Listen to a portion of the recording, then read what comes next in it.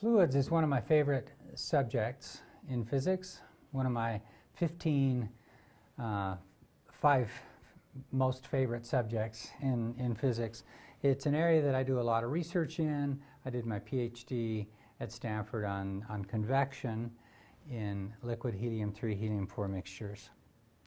Lots of interesting things to talk about. Bernoulli's equation you might have heard about in earlier science classes, Archimedes' principle, a variation of pressure with depth in a fluid, etc. So first, a demonstration of mass density, showing the difference in density between Diet Pepsi and regular Pepsi.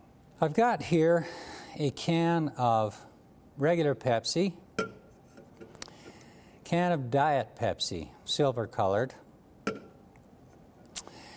And if you, both of them are 12 fluid ounces, but apparently the densities of these two liquids are slightly different. If you put the regular Pepsi, it sinks in water, meaning that its net density, including the can and all the water, the mass per unit volume of the can of Pepsi is greater than the density of water. Therefore, it sinks. The Diet Pepsi, on the other hand, floats. So its density must be slightly less than the standard Pepsi. We can, given the slight difference between these two densities, we can increase the density of the mass density of the water by adding some salt and stirring it in. So this will increase the mass density of this water.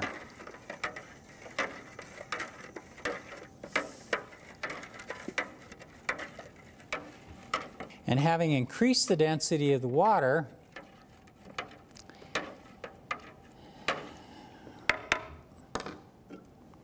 this one still will float, and this one also floats. So just by adding salt, we can increase the density of water enough to make both of these guys float. In some of your classes, you might have seen this definition before.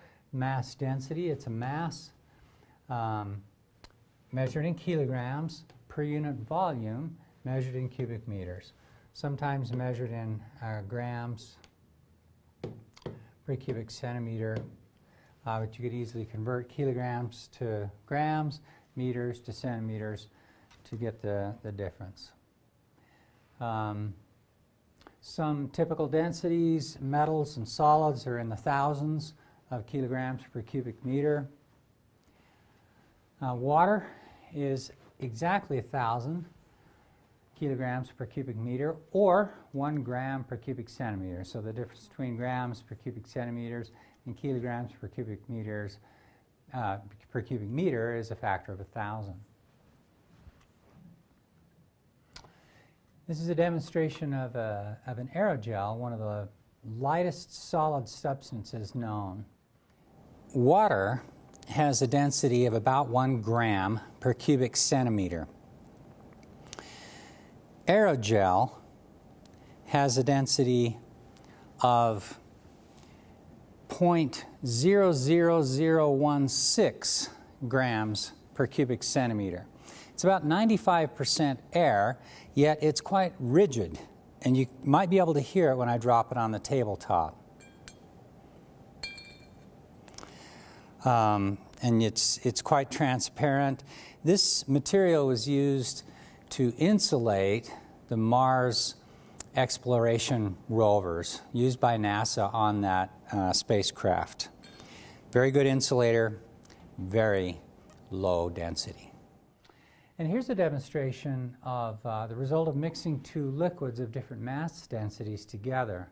Very fascinating video.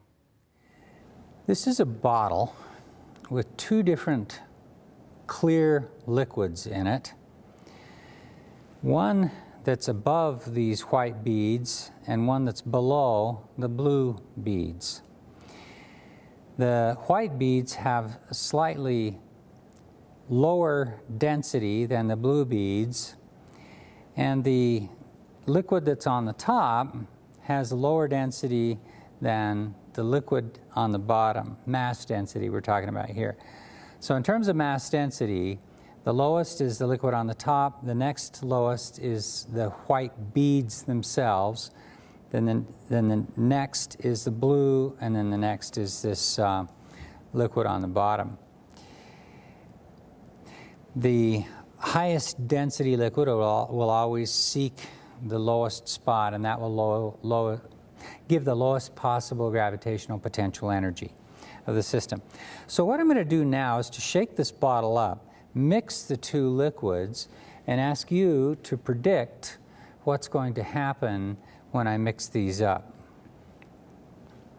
You can pause, you can think, but let me go ahead with the mixing process.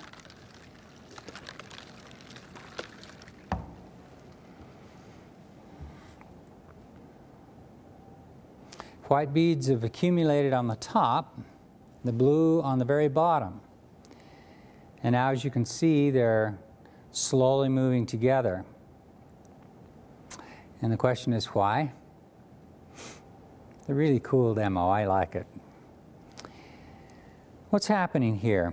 When I mixed the two liquids, they became a new liquid whose density is halfway between the two original densities.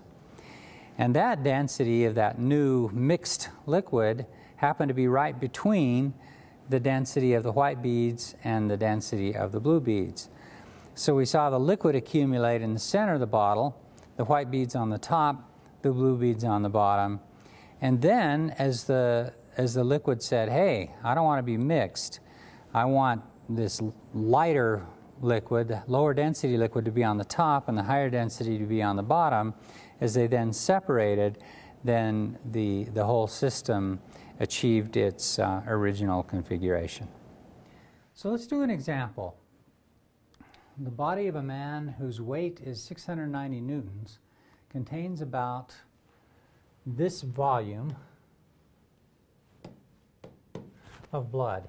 Find the blood's weight and express it as a percentage of the body weight.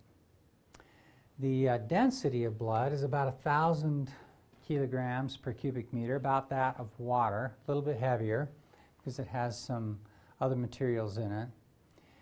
And the mass density is mass per unit volume. So if we want the mass, which is what we're looking for, we can multiply both sides by the volume and get that the mass is the volume times the density. Volume we're given to be 5.2 times 10 to the minus 3 cubic meters. The density we're given, the cubic meters cancel, and we get about 5.5 kilograms of blood in the body. So the weight of that 5.5 kilograms can be found by multiplying by the mass times the acceleration of gravity. It's 54 newtons versus 690 newtons for the weight of the whole body.